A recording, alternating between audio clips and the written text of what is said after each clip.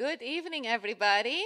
You know by now, I'm German heritage, so I start on time, right? I pointed this out last time. So for those of you who are new here today or may have forgotten, my name is Gerda Rieb, and I'm Director of Global Programs, and I feel really honored that I'm able to host this great series this year. So as you know, our subject, as it says right there, is Europe at a crossroads, and we're looking at social and political threats to European unity and why they matter here to us in the US. So today we are in the middle section there, March 7th, and our talk will deal with post-Soviet politics in what's called the Visegrad Four countries. You'll learn more about this.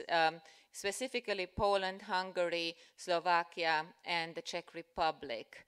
And also looking at post-Soviet politics, the influence of Vladimir Putin, etc. So it should be quite interesting and enlightening. And as always, I really would like to thank our donors who make this series possible. So I'd like to start, first of all, with Alison Young, who has the Theodore Chase Endowment Fund here on campus and contributes to us be able to bring in speakers from literally all over the world and the United States. We have a grant from Humanities Montana. I'm very grateful for that. We write that grant every year. Sometimes we get it, sometimes we don't. So we got it this year. I'm very happy. I'm also like to thank the American Association of University Women and, of course, always our FVCC alumni and friends. So without you, none of this would be possible. So I would like to just applaud you all and thank you. So our speaker tonight is one of FVCC's finest minds. Dr. Mullins earned her PhD in East Central European History at the University of Washington, and that was in 2013. She is also a Fulbright scholar and conducted research for a dissertation in Košice in Slovakia, where she actually lived and worked for 7 years. Her published works focuses on Eastern Slovakia's experience during the turning points in its post-war history, 1948, 1968, 1989. So some of you might have all these dates quite present still in your mind. I do, except for 1948. So, as usual, a bit of housekeeping. At the end of her talk, Dr. Mullins will stick around and welcome folks to approach the podium for as long as she has energy and, left before, it's midnight or something like that. And she will collect the questions as usual. I'm going to have this red box walking around. You all got question cards. If you need more, I have plenty more. So we'd like to, encourage you to write down your questions. She will read them out loud to get as many as possible in, and then again, stick around to approach the podium. So, without further ado, as people like to say, I'd like you to warmly welcome Dr. Mullins.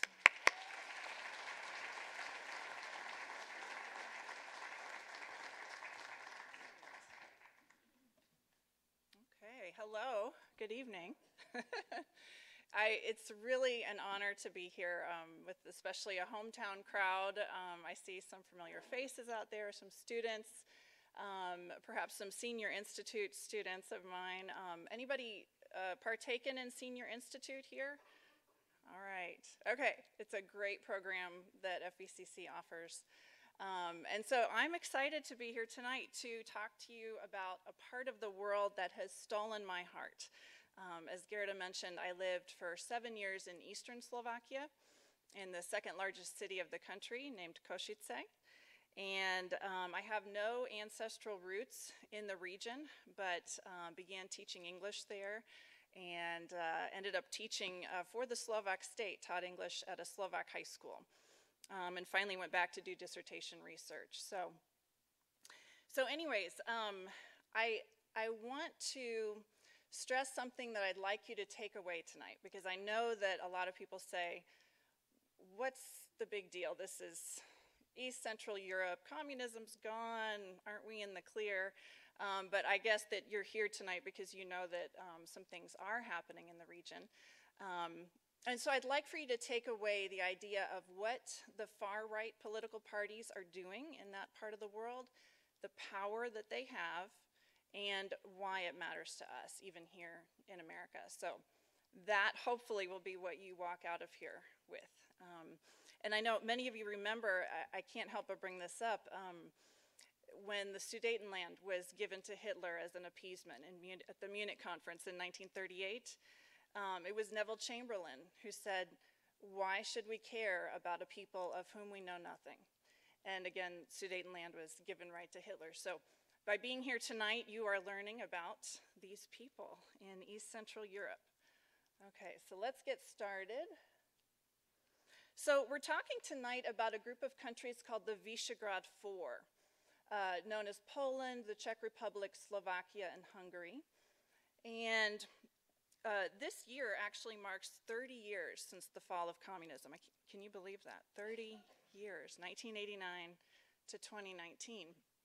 And so 30 years ago, these neighbors met in 1991 at the Visegrad Castle in Hungary, and they renewed their shared cultural bonds. They have intellectual values that are in common roots, and they formed a cultural and political alliance back in 1991. Well, at about this time in the early 90s, Western observers voted these four as the, quote, most likely to succeed among countries in the region in that transition from a command economy to a free market economy and to democracy. So things should go great with these four. All of them joined. NATO joined the European Union. So far, so good. But today, however, several of these countries, in particular Poland and Hungary, are actually known as the troublemakers of the European Union. And the European Union is really trying to figure out how to keep these two under control. So we're going to talk today about why they are the troublemakers. All right. I'd like to mention just another thing as well, and that is that Freedom House did a study last year that notes that the democracy score of every country in Central Europe has declined since 2008. And again, there's many reasons for this concern, but when we look back to this part of the world and see that World War I, World War II, the Iron Curtain came down right through this region, it makes us pay attention, even here in Montana. So, all right, well, let's look at just a couple maps to get started. So you see here the country we're looking at is in the middle there, the blue, Central Europe. All right, my Slovak students, I used to teach at a Slovak high school, and they used to say Slovakia is the dead center of Europe. And, depending on where you draw Europe, they're kind of right. So these countries, I refer to them as East Central Europe, Poland, Czech Republic, Slovakia, and Hungary. And here's a slide that shows a bit of the populist movement in the far-right political parties in the region. So this was as of January 2019. You see the red there stands for populist countries where a populist administration is in power. We have Poland with the Law and Justice Party, Czech Republic with ANO, and ANO means yes in Czech and Slovak. Hungary has an alliance there between Fidesz and the Christian Democrats. They are also a populist alliance. And if you notice there, the one country that's not highlighted, but that's one of ours, is Slovakia. So I hope I get a chance to talk to you about why Slovakia is considered a mainstream form of government still, and what they've done to resist the far right. So tonight, I'd like to keep your attention for hopefully 5 points. We're going to start with a brief historical overview of the region. We'll talk about some problems in the region and then how they arose, and larger trends, as well as ending with why it matters. Why does it matter to us? So, it's important to note actually at the outset that 100 years ago, 3 out of the 4 countries we're talking about did not exist on the map of Europe. 100 years ago, 3 out of 4 of these countries did not exist on the map. That being Poland, which of course reappears on the map at the end of World War I in 1918. It had been partitioned in the 18th century, but shows up back on the map. And then Czechoslovakia, of course, was created at that time by fusing the Czechs and the Slovaks together. Czechoslovakia has a troubled unity history. They split in 1938 under pressure from Nazi Germany, and then they split again, as you probably know, in 1993, when the leaders of the two countries, Czech Republic and Slovakia, basically decided that's what would be best. So it's unfortunate because having lived there, I can tell you that many Czechs and Slovaks wish there had been a referendum, wish they had been allowed to vote on that decision, because many wish they were still united today as Czechoslovakia. But they are split. And then our fourth country that we're looking at is Hungary. And I'll show you that here. So this is a map of the former Hungarian Empire. And you can see here how expansive it was. I'm going to show you another map in a minute that even makes this more clear. But basically, as a punishment for being part of the Central Powers, along with Germany in World War I, Hungary was carved up at the end of World War I in 1920, and it was reduced and cut down to size to the central part, which exists today, which is Hungary. Other states were formed out of it, okay? So you see Czechoslovakia, Romania, Yugoslavia. But Hungary actually lost 2/3 of its territory and 3/5 of its population in 1920. And this is still a very big deal to many Hungarians. I was driving through Hungary not that long ago, well, 2012, it's long ago now. But and we stopped at a gas station and went inside, and there's all kinds of booklets on the shelves. Like, we might see this kind of here, you know, Gettysburg and, you know, famous things that we look back to.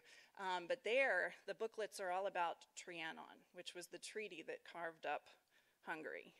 You'll still see people there wearing, you know, leather jackets with this part of fractured Hungary on the logo. This is very much in their minds. And actually, the Hungarians then called those peoples, those Hungarians that were stuck in somebody else's country, the irredentai, the unredeemed. Okay, that's where we get our word irredentism.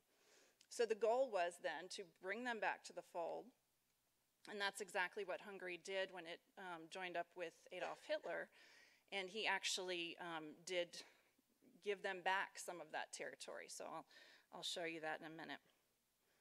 But I want to talk as well, and when we're on number one here, the historical themes, the influence of the great powers. So these are themes that have been constant over the past 250 years in the region. So great powers being Germany, dating back to the Holy Roman Empire, the Ottoman Empire, if you remember the Turks at the gates of Vienna in the 1600s, Russia, even before it became the Soviet Union, has long been a player in this part of the world.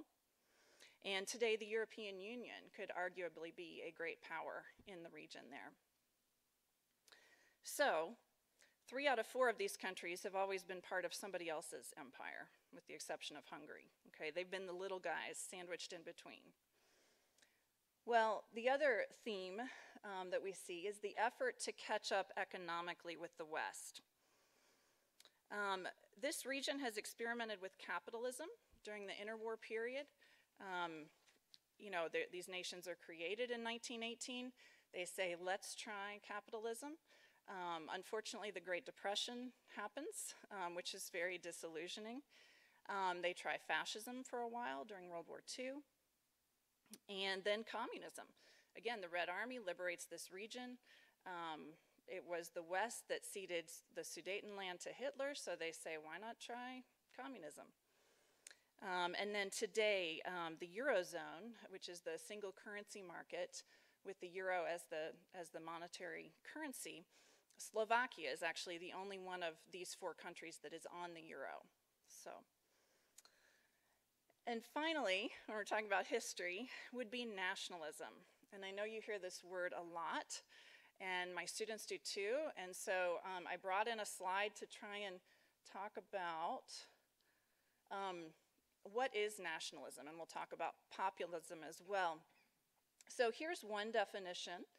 Nationalism is an ideology appealing to common cultural traditions, language, religion, ethnicity or race, history, in order to build national pride, often at the expense of other nations or peoples.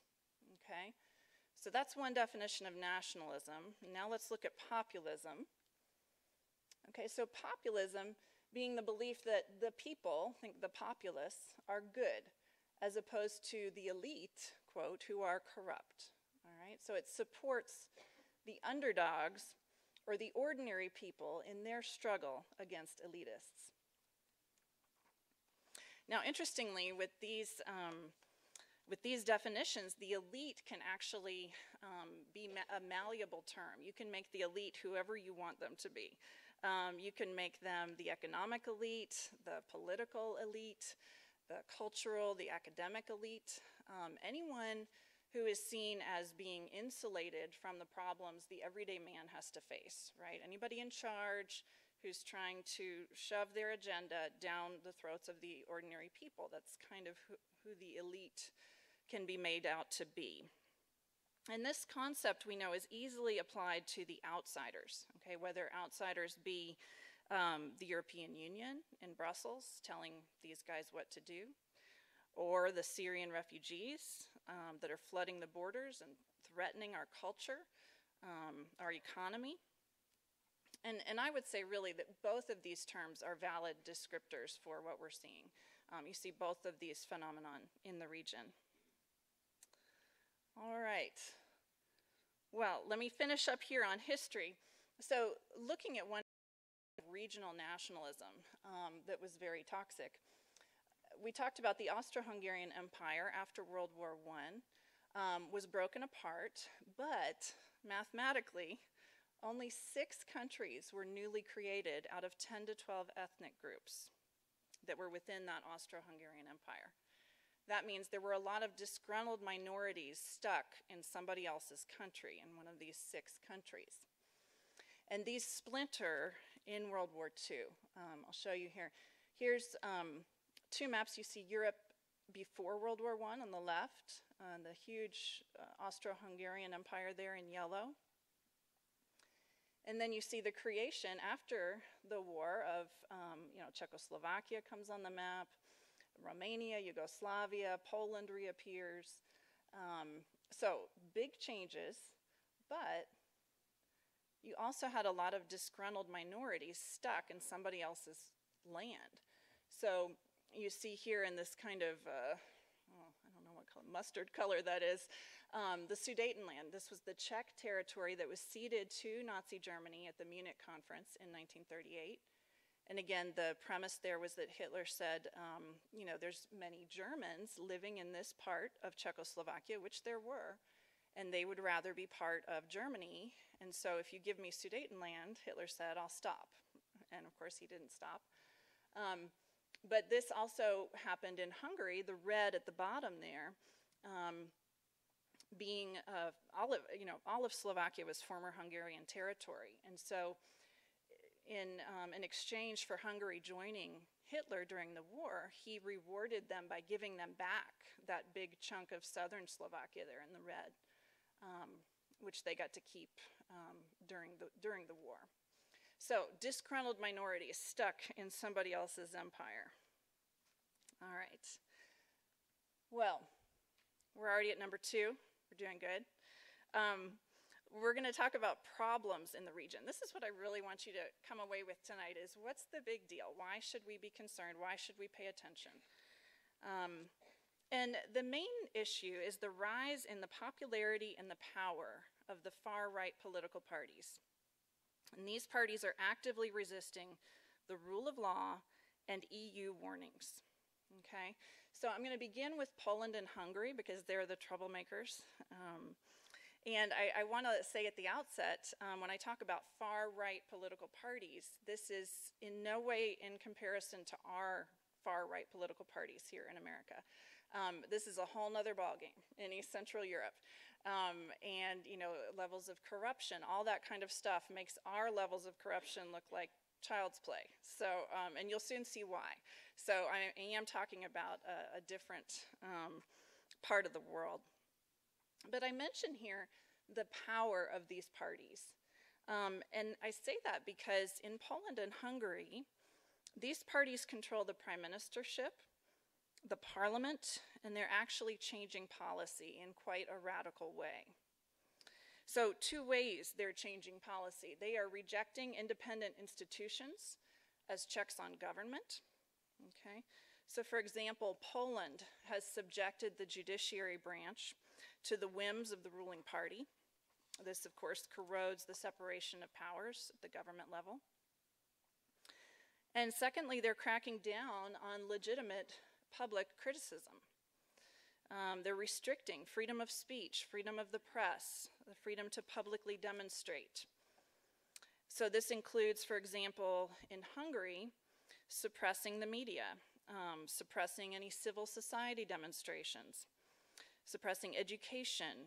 Recently, Central European University in Budapest had to close its doors and move to Vienna because the government in Hungary purposely made it very difficult for them to operate, which is a shame. They suppress non-government organizations, or NGOs. Basically, they say those who criticize the current administrations are smeared as agents serving foreign interests and harming the nation. Okay? So, that's where we're starting. Let's look at Poland to get started.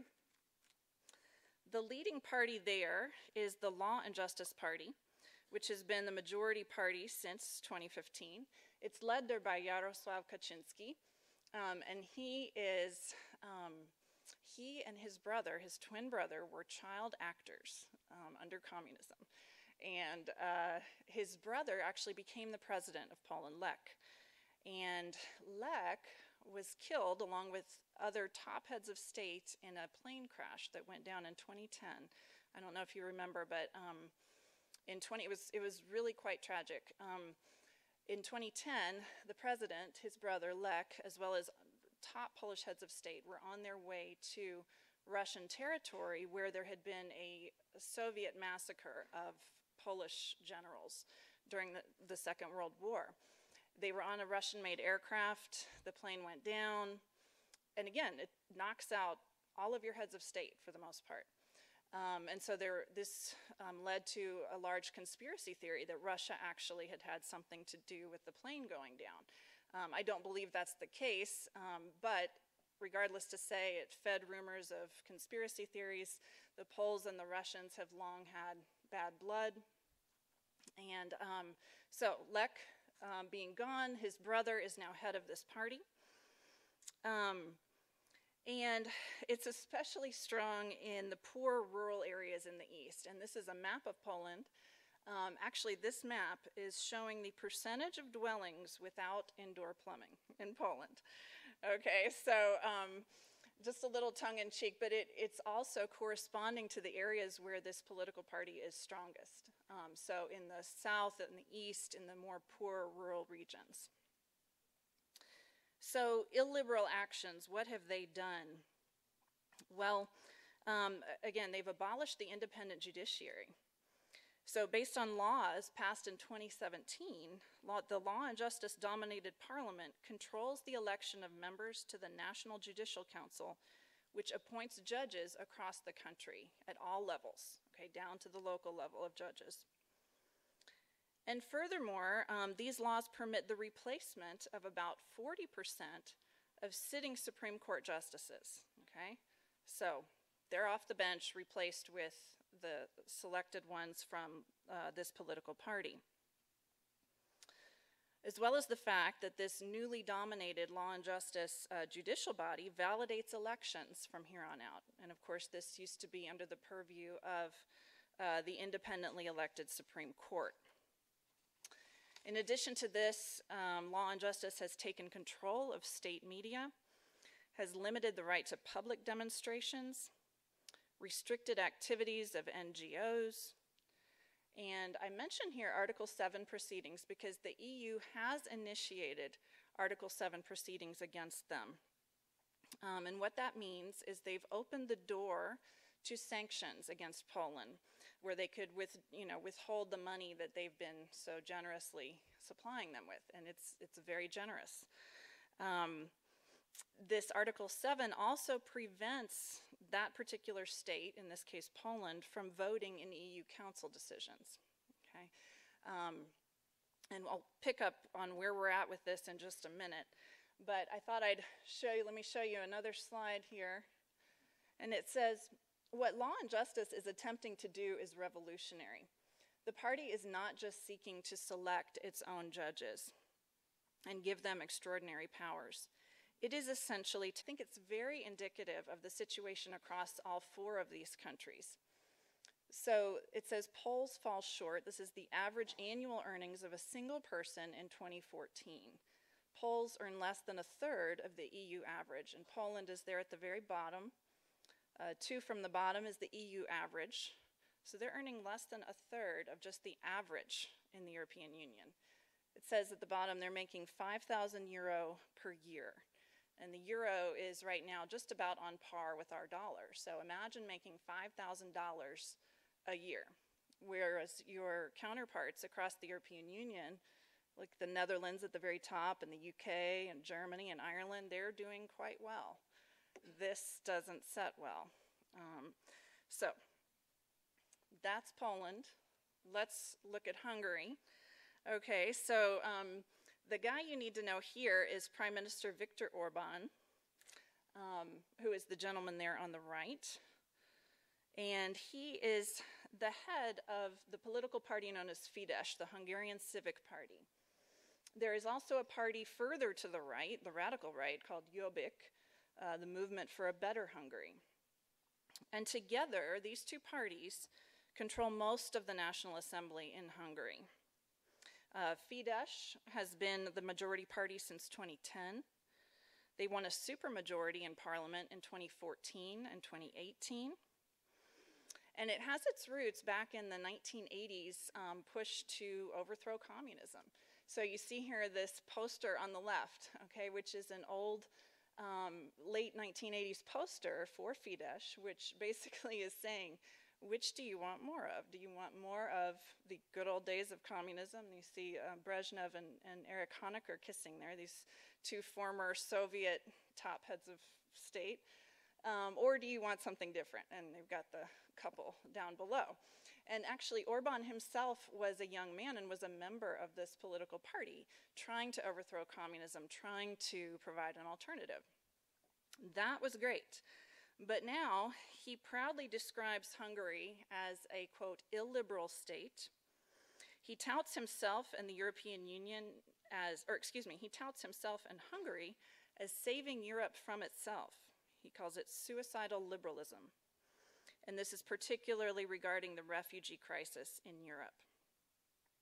He has built a razor wire fence on the southern border in 2015 to keep the refugees from the Middle East out. Again, the pathway that they would take on their way to Germany and beyond is straight through these countries and hitting Hungary. He says Hungary should be for the Hungarians only. He hates multiculturalism. He ingratiates himself with Vladimir Putin. Actually, in all 4 of these countries, except for Poland, Putin is more popular than Donald Trump. He is also openly anti-Semitic and anti-Roma, which is a minority group in East Central Europe. You may have heard of them as the gypsies, which is a derogatory term for them. So he's openly against them. Well, he passed some alarming laws in 2017, one being he restricted the work of foreign-funded non-government organizations, and he hampered the operation of Central European University in Budapest. So the aim here by Orban and the Fidesz party is to delegitimize any independent voices that are critical of the government. They claim that only those elected by the popular majority, being Fidesz and Jobbik parties, have the right to speak to the public about issues of interest. Okay, so if you weren't elected, you don't get to challenge our opinion or speak. Now, Article 7 proceedings are also being initiated against Hungary. There's been no decisions made yet, and that is because currently these sanctions require a unanimous vote of the 28 heads of state in the European Union. Okay, and of course, Poland and Hungary have sworn that if sanctions are taken against their buddy, they'd be happy to veto down those sanctions. So what is just happening now, it's actually quite interesting to watch, is in January, 2 months ago, the European Commission, which is the executive branch of the European Union, put forth a resolution that would allow the Commission itself, that executive branch, to approve and apply sanctions. Okay, but the concern is that there's European parliamentary elections coming in May, and the populists are expected to make big gains. Actually, Orban's party is is a member of one of the largest parties in the European Parliament. So if the populists make big gains in May, chances are that this new resolution where you could apply sanctions without unanimous approval, it will be shelved. So we will see. We'll see what happens there. All right, well, let's keep going, and let's talk about how did these problems arise.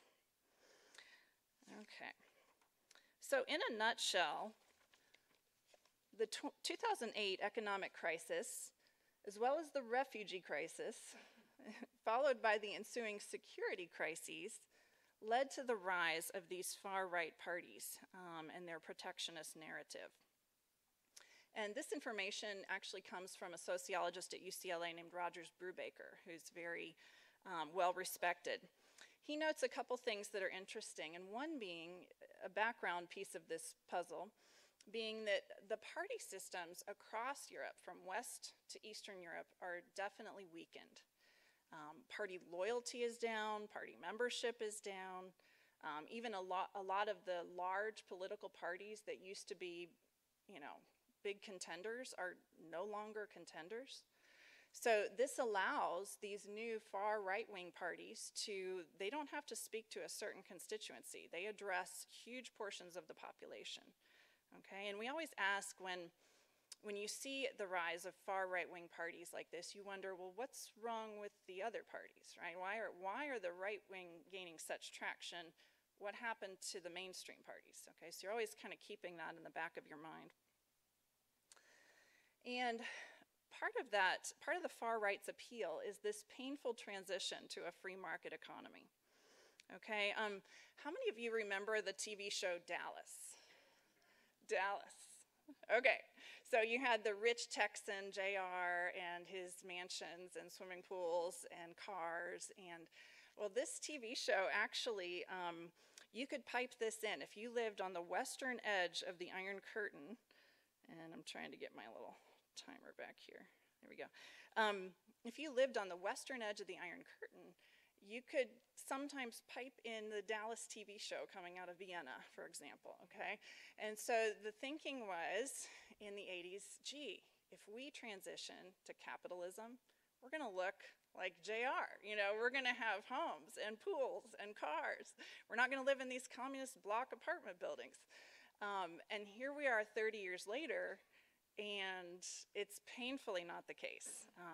I'd say 85–90% of the population from Bratislava, Slovakia to Vladivostok lives in communist block apartments still. And I did as well while I was there.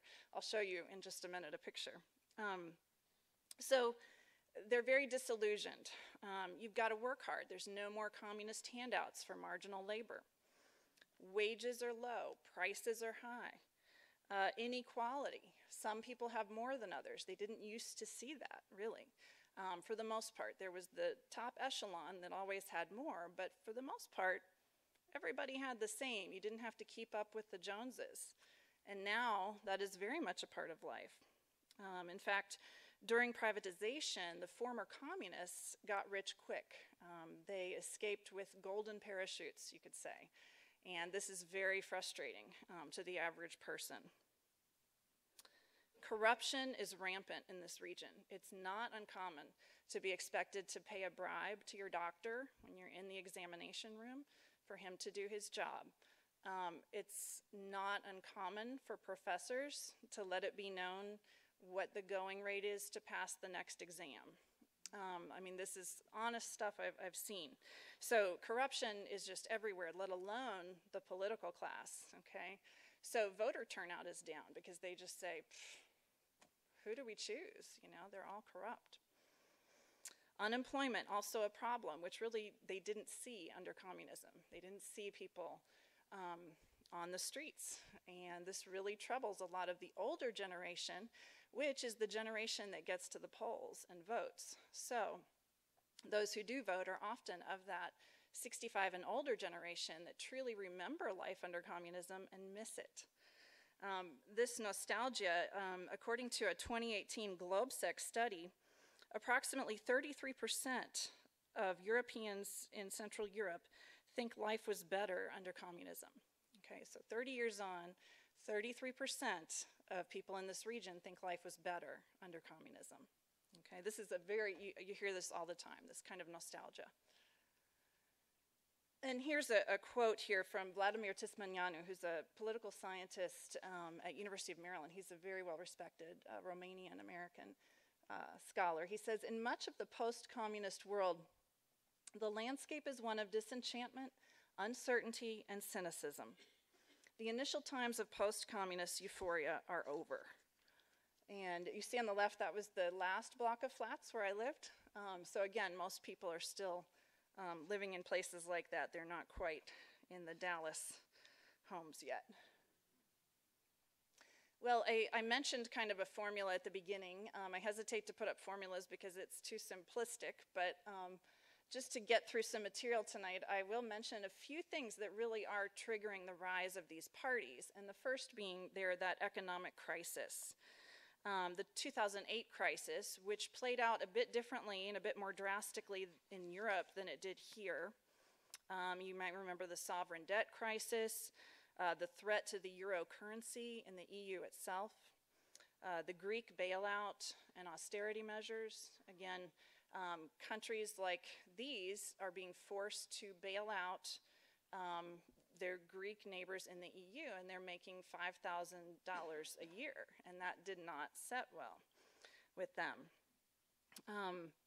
So this was happening at the same time as, again, an increase in the gap between rich and poor, the collapse of manufacturing jobs. In other words, lower skilled workers were losing their jobs, again, striking that older generation. And the cross-border flow of labor, goods, and services, globalization was on the uptick. Okay, so they're losing their jobs to this newfangled wave of globalization, and this is very frustrating. Well, secondly, we had the refugee crisis, and this is tied in part to the economic crisis. Again, the migrants were seen as a threat to, quote, our jobs, our welfare fund. And the crisis stemmed from the EU's directive in 2015.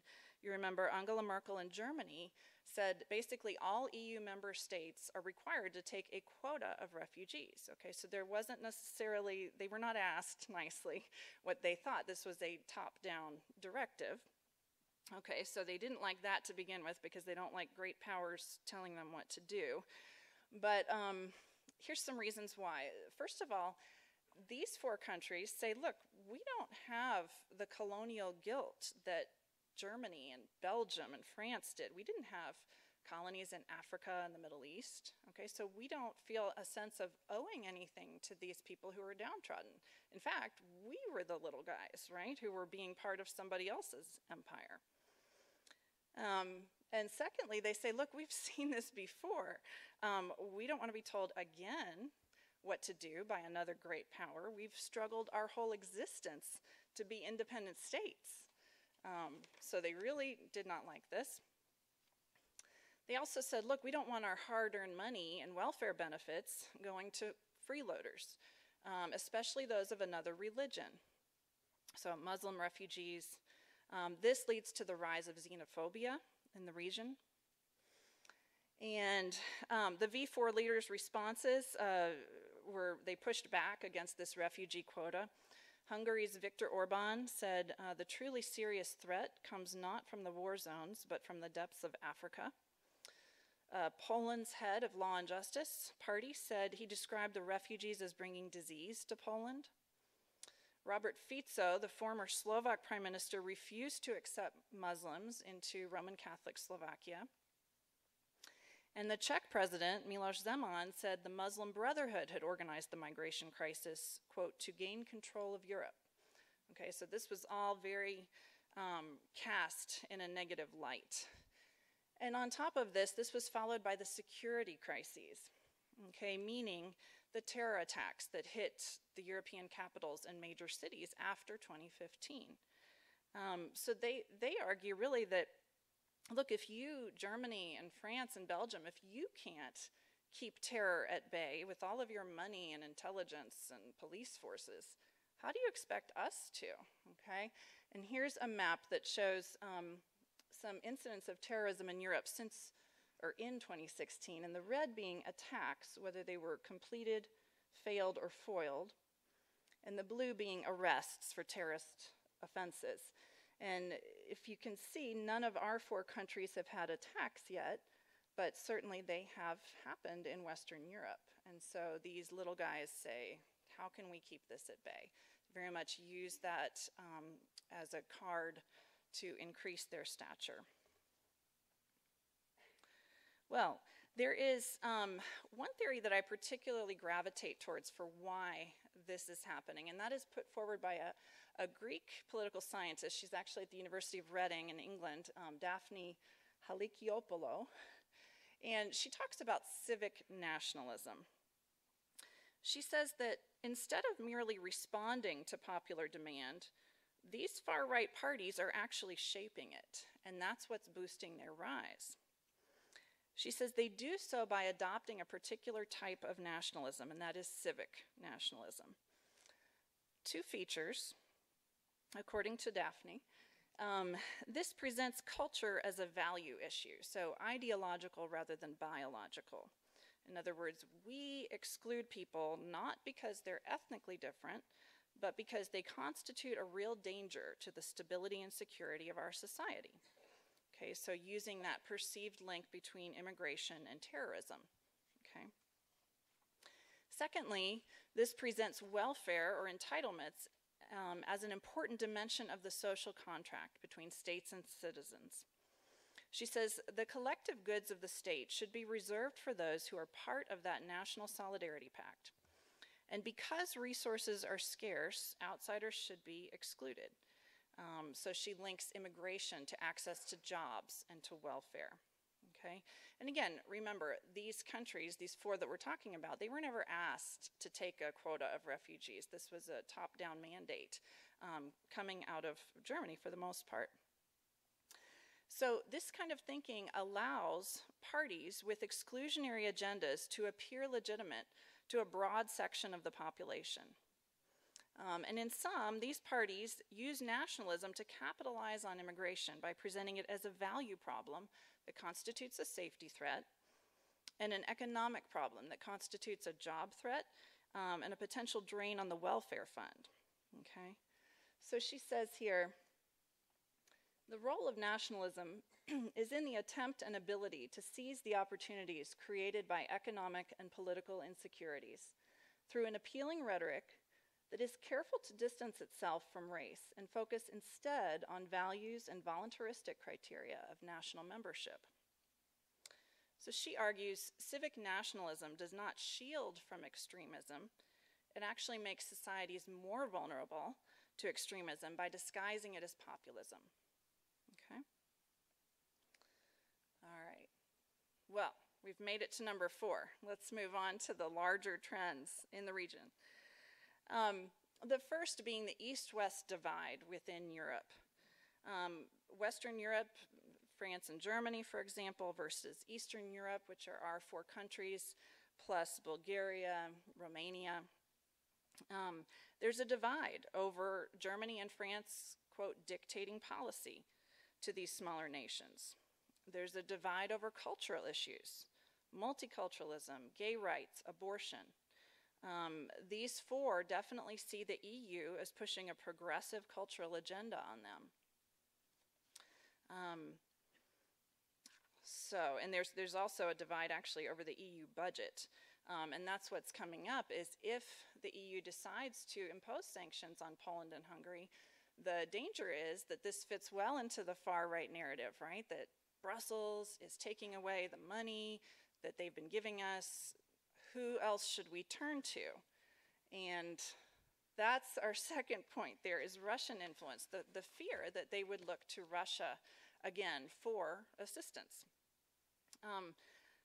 Russia's influence, much too briefly, is incredible. I was shocked when I was preparing for this as to what's going on in social media, in the media over there. I actually messaged with a few friends who live there to find out what's really going on. What are they seeing on the internet? And it's pretty remarkable.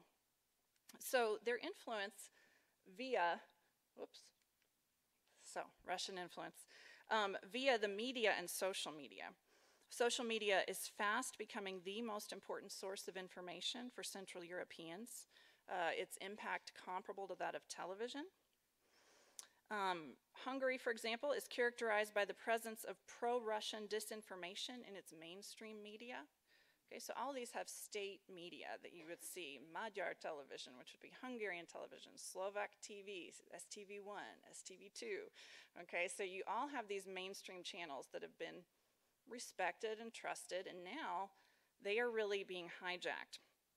For example, the state news agency in Hungary, it's called MTI, has referred to the separatists in eastern Ukraine as a legitimate state and blamed the United States for the en masse death of civilians in Syria. Okay. Another example from Slovakia, there's an extreme right journal there which has called for Slovakia to withdraw from NATO. Okay, so a lot of these have an online presence and they have a physical published presence as well. So they're planting ideas via the internet. This all leads to conspiracy theories, which are very ripe in that part of the world. Actually, a majority in these V4 countries do not believe in the attempts by foreign actors to influence the outcome of democratic elections in the US or Europe. They see that as well as a complete another conspiracy theory. Well, finally, we see here anti-Semitism. And this is a very sad, unbelievable phenomenon, really, that's going on in this part of the world, considering that this is right dead center where the Holocaust took place. In 2018, just this time last year, Poland instated a new Holocaust law. And this says it is a crime to suggest that Poles were complicit themselves in any wartime atrocities against the Jews. Okay, so it's literally a crime punishable by fine or up to 3 years in prison to say that the Poles themselves might have had anything to do with it. Okay, this is just very sad. Poland, although has long identified as one of the biggest victims of World War II, and from the Polish point of view, I'll give you some statistics.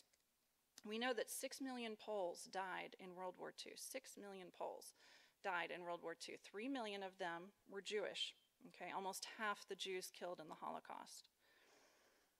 We also know that the Soviets sat on the other side of the Vistula River while the Nazis burned Warsaw to the ground during the Warsaw Uprising of 1944. They literally sat there. They were coming in to rescue the Poles, the Soviets were, but they let the Germans get a head start by just burning Warsaw to the ground. So if you go to Warsaw today, it has been completely rebuilt. The death toll in that failed Warsaw Uprising of 1944 was higher than that of the victims in Hiroshima, Japan, after the atomic bomb. So you can see this tension between Poles seeing themselves as victims, major victims of World War II, and not wanting to be blamed for anything having to do with the Holocaust. Well, the recent spark for this was a book recently published by a Princeton scholar, Jan Gross. It's called Neighbors. He himself is of Polish Jewish ancestry, and he offers compelling evidence, very compelling evidence, that the Poles themselves committed some of these atrocities during World War II. So this has totally shaken things up. All right, well, why does it matter? Why does it matter to us? First of all, and yes, we're on number 5, we're almost done. First of all, there has been little censure so far from the European Union, and their elections are approaching, okay? As I mentioned, Orban's Hungarian party is part of the largest political grouping in the European Parliament right now. With the elections coming, the populists are expected to make big gains. So whether or not they will be able to pass this new resolution between now and May that would allow sanctions to be taken against these kind of rogue states remains to be seen. Secondly, if Poland and Hungary continue to get away with these actions, the entire EU and the Eurozone, being the single currency market, could weaken. Okay, so why? Well, the EU depends in large part on its ability to enforce judicial decisions consistently. And so if the Article 7 proceedings are not enforced on Poland or Hungary, it weakens the legitimacy of the European Union. It also makes it very difficult for the Eurozone, the single currency market, to function in areas where the EU rules are not being enforced consistently. Okay, so the financial markets are worried if the rules aren't applying and we're just ignoring them. So the solvency of the euro itself comes into jeopardy. Now, if the euro and the EU weaken, this, of course, is a big hit to the US, both economically and culturally. I actually heard an interview recently with former British Prime Minister Tony Blair. And he says, you know, the US and Europe are likely going to need each other more and more in the future, especially in light of potential threats coming out of Russia, coming out of China. He says, we actually have strong shared values, values in democracy, the rule of law, that are very important to keep valid, okay? So, that said, here's a quote: what happens in Warsaw or Budapest will also affect Paris and Berlin, and the sooner decision makers realize it, the better. All right, it's very much of concern to us. And the final reason why does it matter is the threat is there that these countries could pivot east instead, okay? Again, if the funds from the EU dry up to Poland and Hungary, and these parties gain even more strength, they're already talking about being anti-Brussels. Okay, this is not everyone in the country, but there's a significant portion of the populations in Poland and Hungary that question why they're in NATO, why they're in the European Union. So the question then becomes, if they leave these institutions, who do they turn to? Do they pivot east instead to Russia? And the historical precedent for this would be Czechoslovakia, which was actually the only East European state not to be occupied by the Red Army after World War II. Okay, they were very careful. Stalin was careful actually with Czechoslovakia. It was kind of a pet project of democracy. So the Red Army liberated a good bit of it, but it did not occupy Czechoslovakia. And instead, in the free and fair elections of 1946, the Czechs and Slovaks voluntarily voted in a leftist, communist-led government into power. Okay, so those were free and fair elections in 1946, and Czechoslovakia votes in a leftist, communist-led government. They felt they'd been sold down the river at Munich in 1938 when Sudetenland was given to Hitler. The Red Army, again, had liberated much of their territory. They thought, let's give communism a try. So it's not like this hasn't happened before. So the question for us is, will the European Union cave and just say this is the new normal? Or will they confront and overcome this illiberalism and enforce these sanctions against Poland and Hungary? So, okay, with that, I'm going to stop and take a few questions from Gerda.